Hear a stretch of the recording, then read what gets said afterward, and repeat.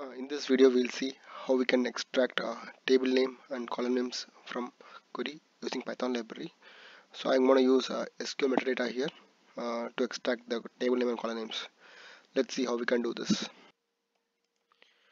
I have opened a Databricks notebook here. So I'm going to use this SQL metadata library. You can install using this command pip install SQL library SQL metadata. And if you want to know about more information about this library, you can go into the documentation. I'll just put this in the link. Yeah, I've just installed this one. So next what I'm going to do is I'm going to import this one in my code. So from SQL metadata import parser, and I've declared variable 1. I have a string here. This is my query. Select star from table A comma table B, and I'm going to use a parser. I'm going to pass variable 1 and dot tables.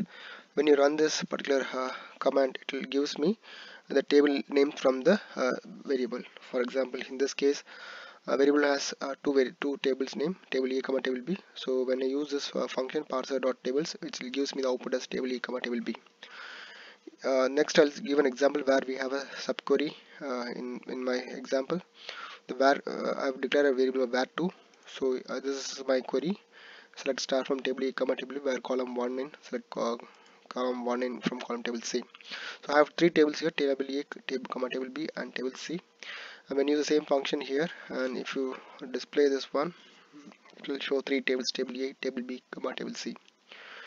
Similarly, it's not one from select query. If you want to get the query from the insert query also, for example, in my case, variable 3 equal to insert into table A, values 1 comma 2, and when you use the same function parser variable 3 dot tables, this will display that table name from the insert query.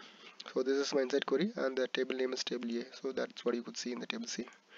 Similarly, just not the table name. If you want to get the alias of this table also, you can use this library. For example, variable 4 I have declared alias for table A as A, and table B as B, and table C as C.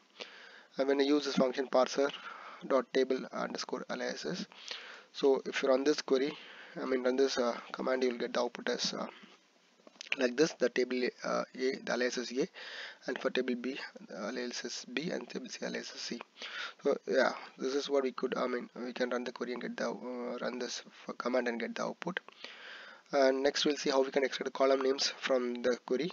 So I've declared variable 6 here with the query here as a string. So this is my string.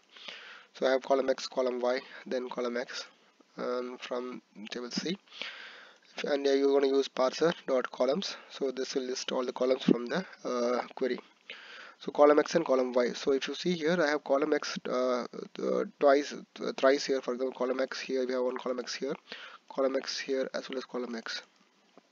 I mentioned three. We have three columns with the same name. So when it displays the output, it just shows only one column name. Okay, so just a unique. It will give the unique output in the list. Next, the same thing we can do with the variables which I've declared above, variable 1, 2, and 3. For example, if you see here in variable 1, I don't have any columns here, just I mentioned a star here.